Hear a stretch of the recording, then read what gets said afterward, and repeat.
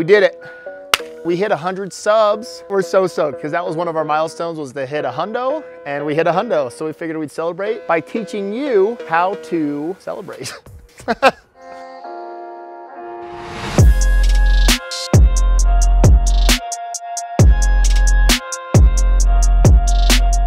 So this is a how-to video to pop a bottle of champagne, and just for celebratory fashion. Lemon lime soda. First things first, always shake your beverages. Your parents will be really thankful for you, and always open them in-house really fast. Test run.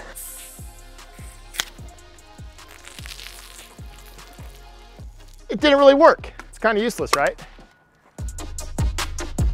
Step one, make sure to chill the bottle of champagne prior to this exercise.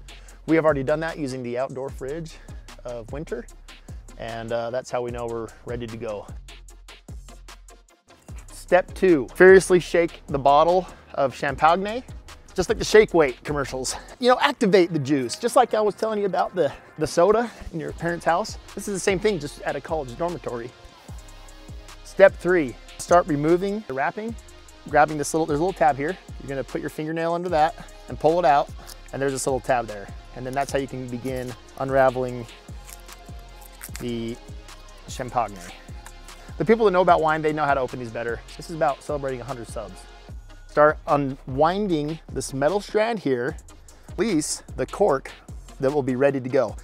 Don't worry, it won't shoot off unless you didn't have your thumb over it. The metal windings, and I'm gonna keep my thumb on the cork to prevent an explosion. Just kidding, it's not an explosion. It'll just release, and you don't want it too early. So make sure to have a finger, your thumb or an index finger, as you unwind the metal tie downs, just like on your grandpa's truck when you're delivering things, and hold the cork from popping off. So hold this down, and again, like I was saying, hold it down, and so you're gonna start twisting the bottle, not the cork. And do not aim this at your face, just for the record. And then after I've shaken it up real good, get another good shake, I'm gonna hold my thumb, and once the cork is released, I'm gonna put it over the top of the bottle, the opening, and then create pressure, just like a garden hose. So if you take this here garden hose that I have laying around, and you put your thumb over it like this, it'll create a little place for the liquid to escape, and that's how we can increase our pressure, just like a pressure washer. So again, shake it up real good, twist the bottle, not the cork.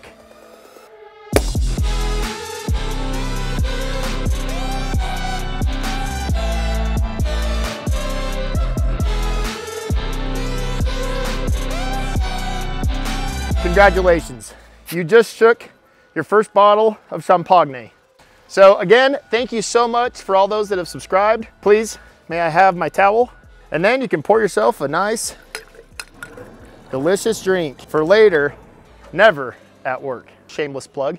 We can get these cups. Put your own logo right here. We can get it on there. We can either print it in the house or outsource it and get you a really good deal. And things just like this on our website at badgerscreenprinting.com. Good to go.